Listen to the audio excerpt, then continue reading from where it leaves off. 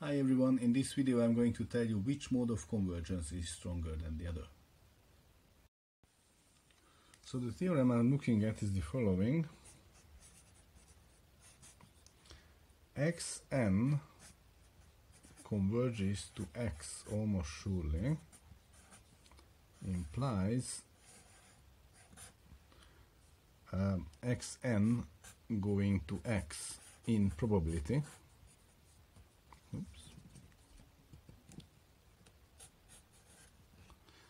Which in turn implies Xn going to x weakly.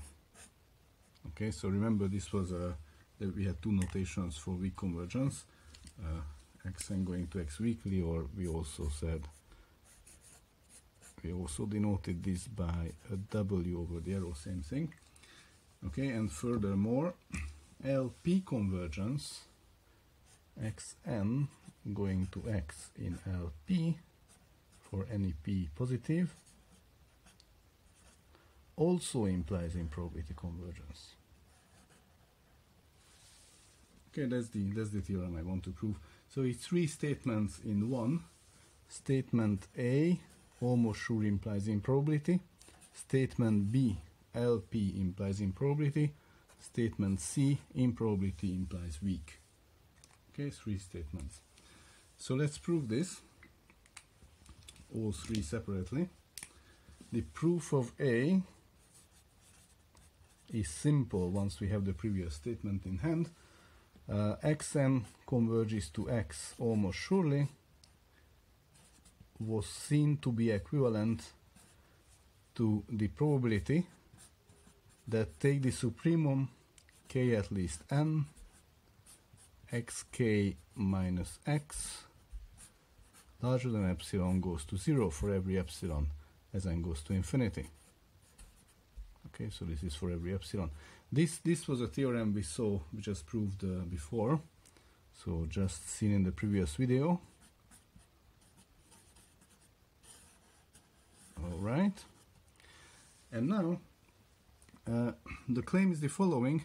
If I look at the probability that without a supremum Xn minus x is larger than epsilon, if Xn minus x is larger than epsilon, then the supremum of the xk is at least n, k at least n, is also larger than epsilon. So if this event occurs, then that event occurs as well, which means that the probability of the top event is larger than or equal than the probability of the bottom event. So the probability that supremum larger than epsilon is always larger than or equal than the probability that the nth term minus x is larger than epsilon. And therefore, if this probability goes to 0, it follows that this probability also goes to 0, and that's exactly improbability convergence. So that's the proof of part A. It's pretty simple. Part B is also not very hard. So we are assuming LP convergence and we want to show improbability convergence. And to this order, I'm going to look at what we need for improbability convergence. Xn minus x mod larger than epsilon. What's the probability of that?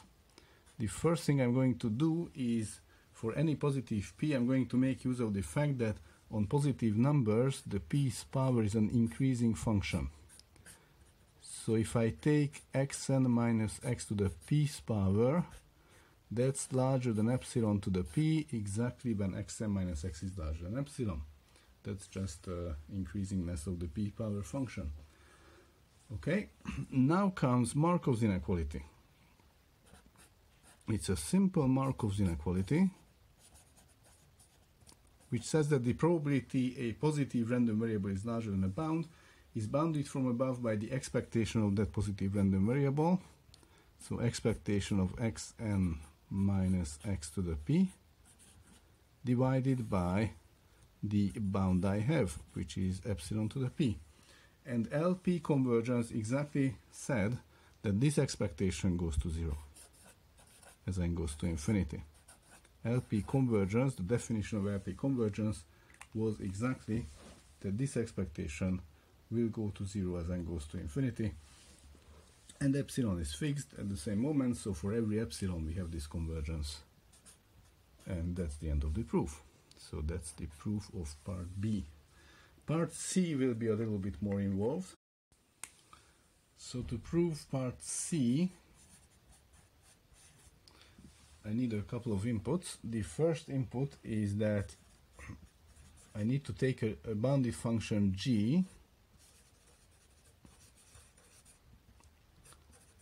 of x is less than c for every x. This is the function g on which I need to take expectations for the definition of weak convergence. So this is going to be the function g, any bounded continuous function g. Let me add here continuous, on which I'm going to take expectations of g of xn actually, and I need to show that that converges to the expectation of g of x, right, to get the convergence weakly, the weak convergence using this bounded test function. Okay, now any continuous function will be uniformly continuous on a compact interval, and here's how I'm going to make my compact interval. So the next step I'm going to do is x has a distribution, the limiting random variable x has a distribution, and for every epsilon there's going to be an n such that the probability of x being outside the range minus n is less than whatever number I want. And in fact I want, instead of epsilon, I'm going to put here epsilon over 4c, where c is this number here. That's just because x has a distribution, and if you go far enough with the distribution, then the probability of the far enough tail is as small as you want. So that's the second choice, fixing an epsilon. I'm going to pick an n for which this is true.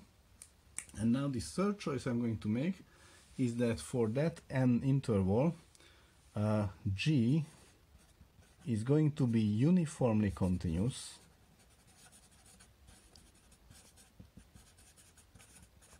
on minus 2n, 2n.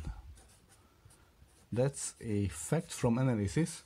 If you have a continuous function and we restrict it on a compact interval, closed and bounded interval, then it becomes uniformly continuous.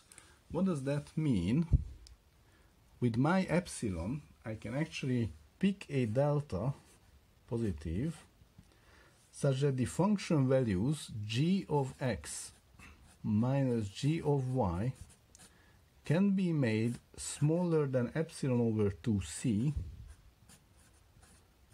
by taking x and y closer to each other than delta, and of course I need them to be in this interval, so x and y are of course in minus 2n n. Minus 2n plus 2n. Okay, they need to be in that interval. Right, so these are my inputs. Again, that uses the distribution of x, it uses the boundedness of g, and it uses that continuous functions are uniformly continuous on compact intervals, and so I'm looking at uniform continuity in this third input. And now I can start writing my expression I want to bound. So what do I need to bound? I need to look at the expectation of gxn. This guy needs to converge in n to the expectation of gx. So I'm going to look at the difference of these things.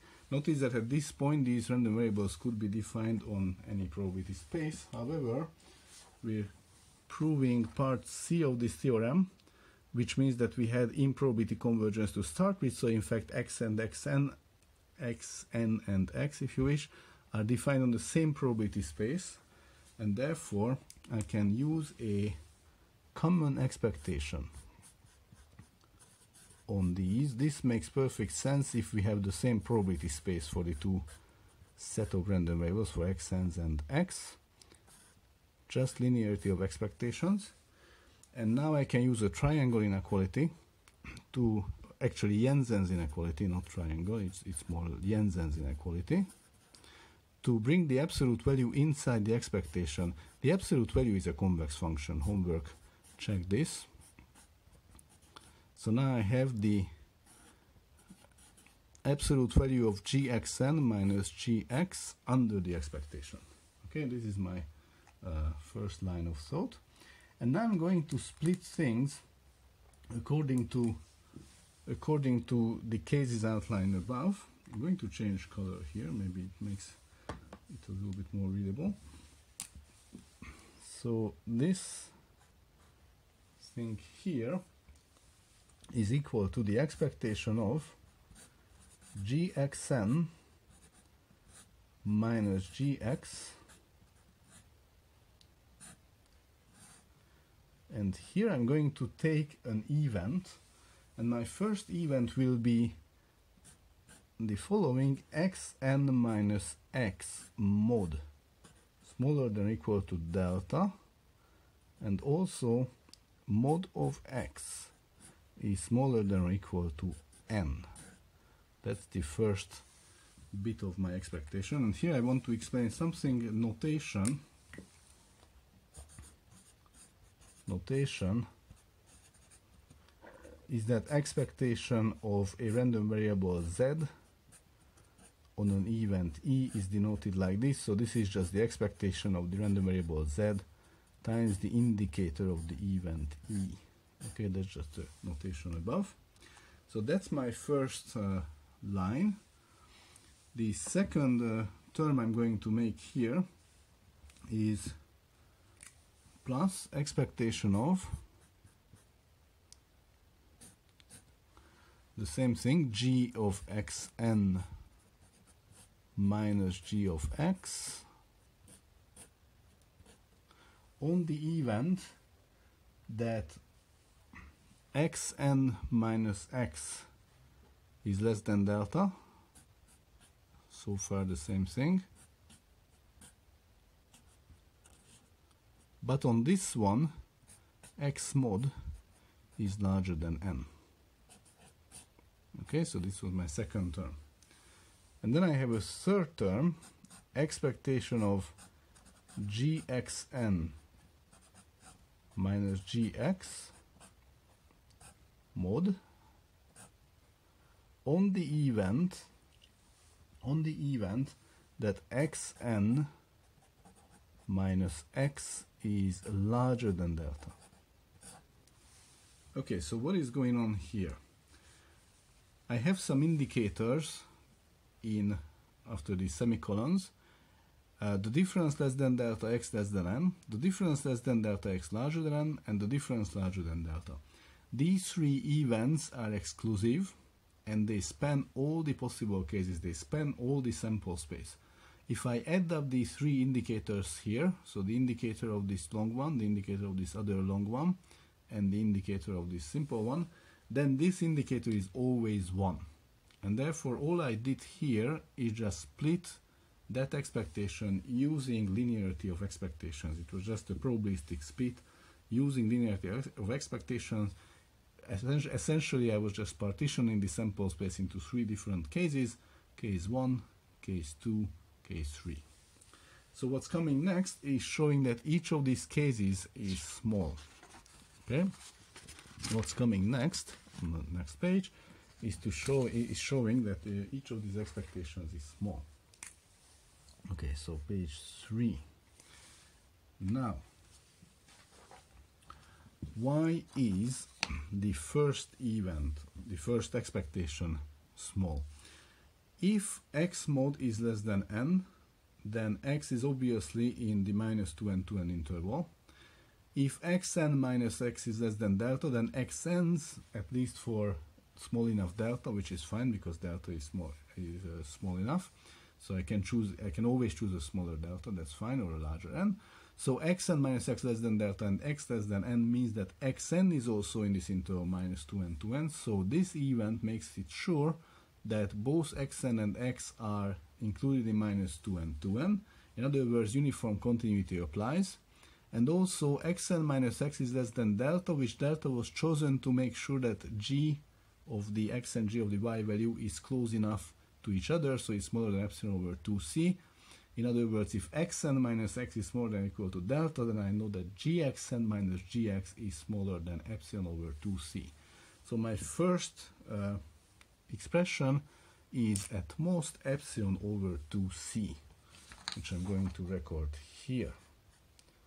Epsilon over 2c for my first one. Okay, what can I say about my second event or second expectation? So for the second expectation, I'm out of range. I'm not in the uniform continuity interval, which means that I cannot apply anything uniformly continuous. I'm just going to make a very crude bound. I'm just going to say that G is bounded by C, so this difference is bounded in mod. It's bounded by 2C. Whatever I do, this thing cannot be larger than 2C. Okay? If it's less than 2C, then I'm just going to bound the expectation of the indicators. I'm also going to drop this indicator here. I'm just looking at that indicator there. Expectation of this indicator is bounding, if I take 2C factor out, it's bounding all of that expectation. So let's record that. So I'm going to add here 2C expectation of this indicator. What is the expectation of the indicator? It's of course the probability of the event I have in this indicator. So I have that for my second term. And then let's take a look at the third term, expectation of Gn minus G and xn minus x larger than delta. Okay, what can I say about xn minus x larger than delta? Obviously, if these are far away from each other, xn is far from x, then I can't expect g of xn to be close to g of x. So again, I'm going to just bound this term by 2c. And then I'm just having the probability of xn minus x larger than delta. Okay? Mod xn minus x larger than delta. So this is my bound for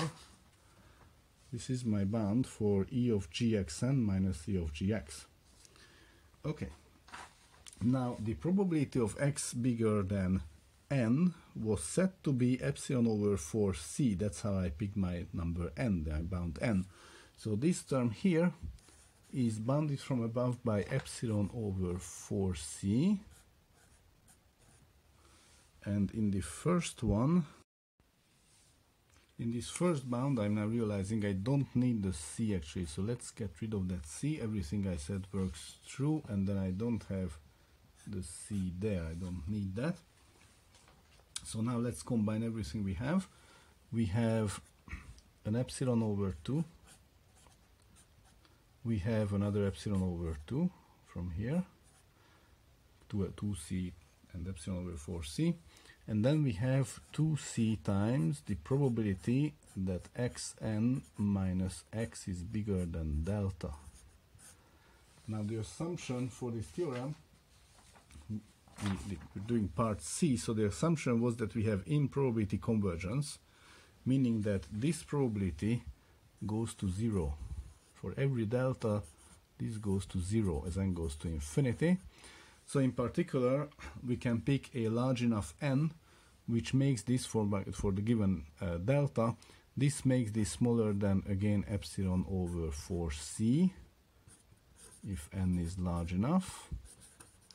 What large enough means depends on delta, but that's fine. And if we do that, then the whole thing will be smaller than